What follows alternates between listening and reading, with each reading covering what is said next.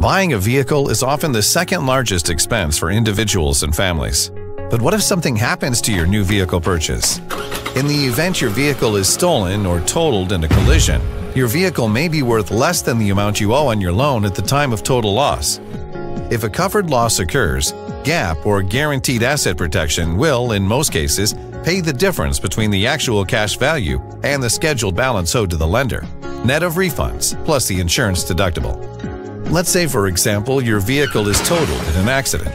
At the time of your total loss, your vehicle loan payoff balance is $20,000, but the actual depreciated value of your vehicle is $17,000. Your primary insurance coverage will only pay up to the depreciated value of your vehicle, minus your $1,000 deductible, leaving you stuck with the remaining loan balance of $4,000, which you'll have to pay out of pocket. GAP coverage will help cover the remaining loan balance on your vehicle, or the gap between how much your vehicle is worth and how much is owed on your contract.